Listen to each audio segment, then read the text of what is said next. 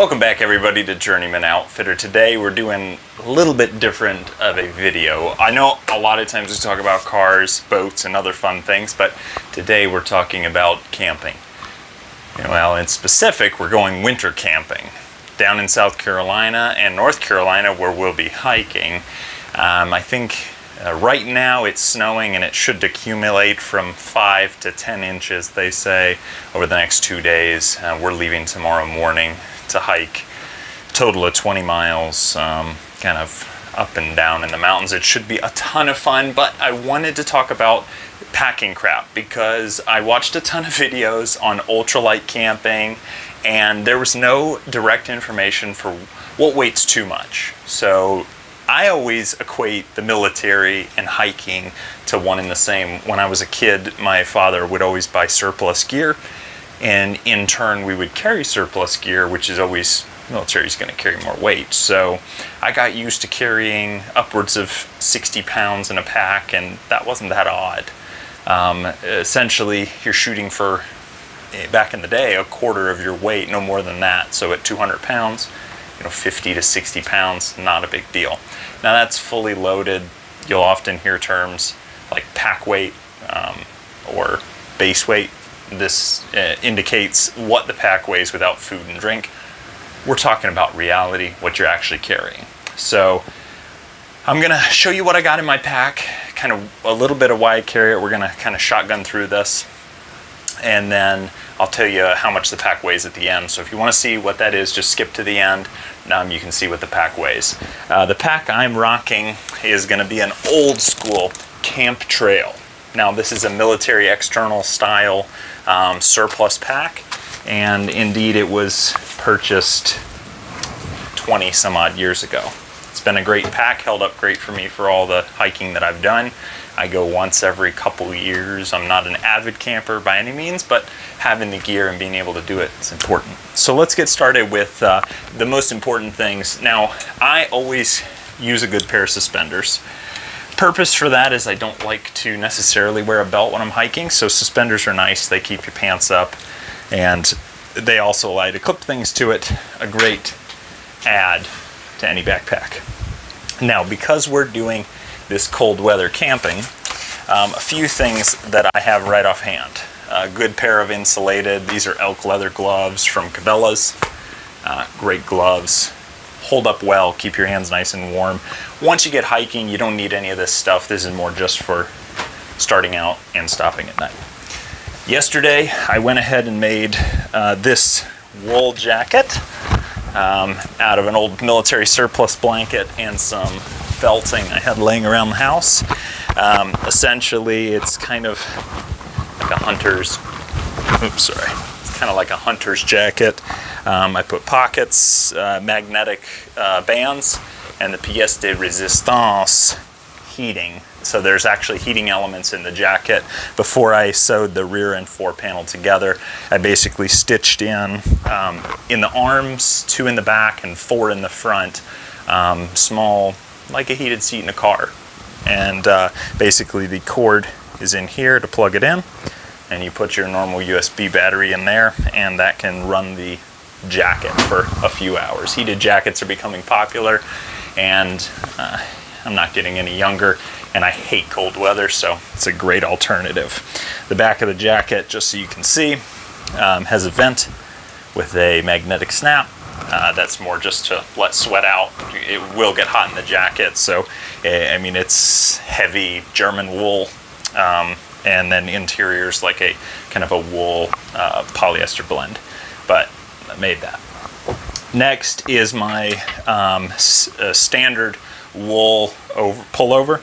Now this is what I'll wear most of the time. This again is made by Journeyman Outfitter. This is nice because it's light, but at the same time it stops the wind. It's single layered, so it's not super thick, but the material does a really good job. 2 breast pockets. I would wear this normally hiking, and then you can kind of peel it back as you heat up. But that's kind of the extent of the winter protection I carry in the pack. Next is for sleeping. a couple of things, and this is again a bit weird.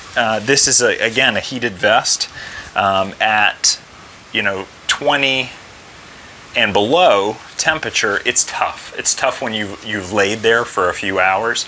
Most bags will keep you hot at the bottom, hot at the top, and what's nice is you can plug one of these in, you can adjust the temperature, slide it around in the sleeping bag, and this basically is like a tiny heater. Each battery that I carry will last about 4 to 5 hours.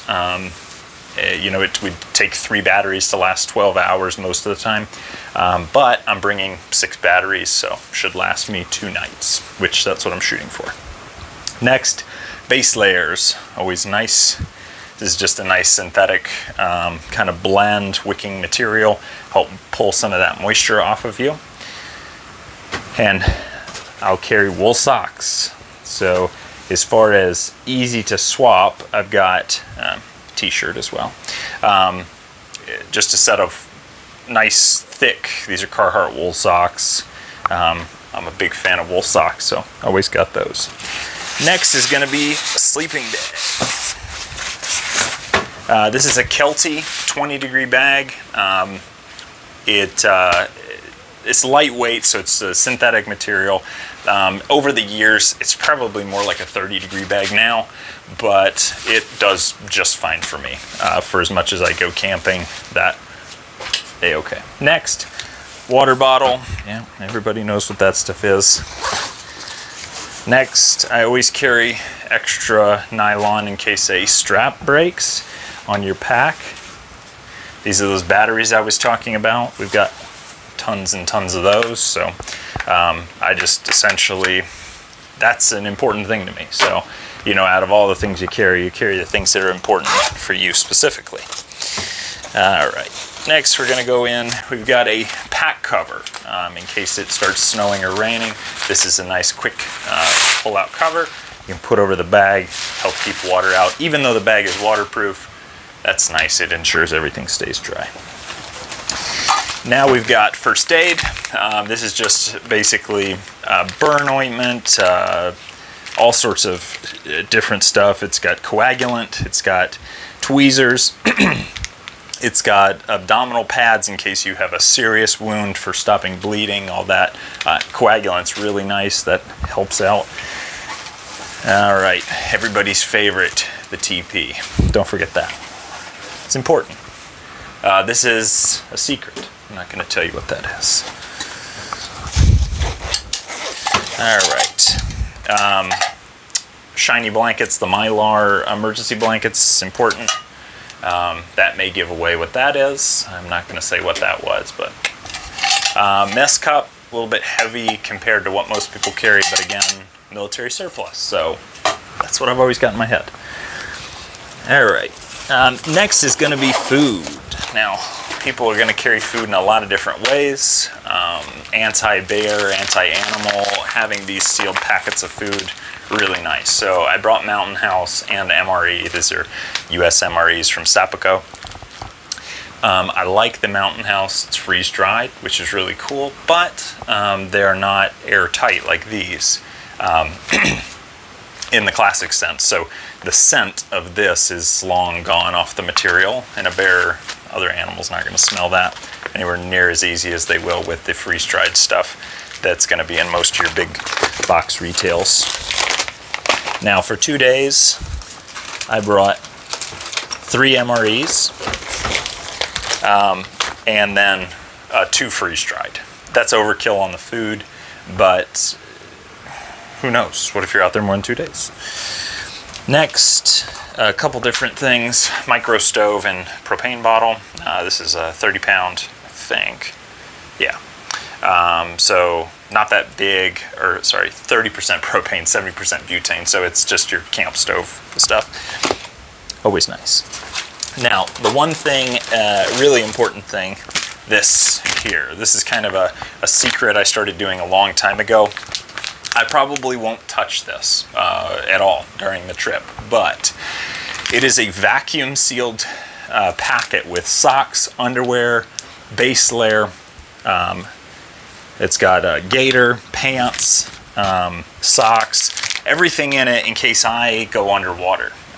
Now the chances of that, especially where we're going, is minuscule to none, but a lot of different things can happen, and being prepared is one of the most important things in my book. So I am sacrificing 3 pounds, 2 pounds with this, but I would not like to sacrifice my life if carrying a little extra weight is all I have to do to ensure that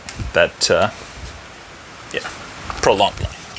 Next, I went shopping for a K-bar, and they were stupid expensive. So I went out to the shop, hammered out my own forged blade out of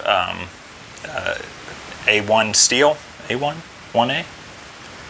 A1 steel. Hardened it, profiled it after the old Marine K-bar, sharpened it nice and sharp, and that's kind of main source of cutting for limbing, stuff like that. We'll see if it holds up. I did test it a little, but hey, you never know. All right, and then the last couple things, which I'm not going to disassemble, but I'll show you. Marine wool blanket, blow-up mattress, and then hiding in the back here is the tent. It's a one-person tent. All said and done, the pack weighs 38 pounds. That's fully loaded with water, all of the extra winter gear. That includes my boots, the whole shebang. Me and the pack together were in the 143, I think it was. So I'm right at 205 pounds. So all said and done, we're well under the 1/4 weight, which is what I always shoot for. But that's what I pack along with me, just as mainly some of it's precautionary, some of it's a little more comfort oriented, like the batteries. Again, that's a crazy thing. I don't care about the cell phone or the camera, that stuff can die. But comfort's a real big thing, and in prolonged exposure circumstances, especially when you're in that below 30-degree weather, which your body is really going to fight to keep that temperature up. So it's nice if you can help it along. But I hope this video helped. I hope you learned a little bit about, well, what I pack, what you might want to pack. Just keep in mind that some people may say you're overloaded. It's all about what you can handle.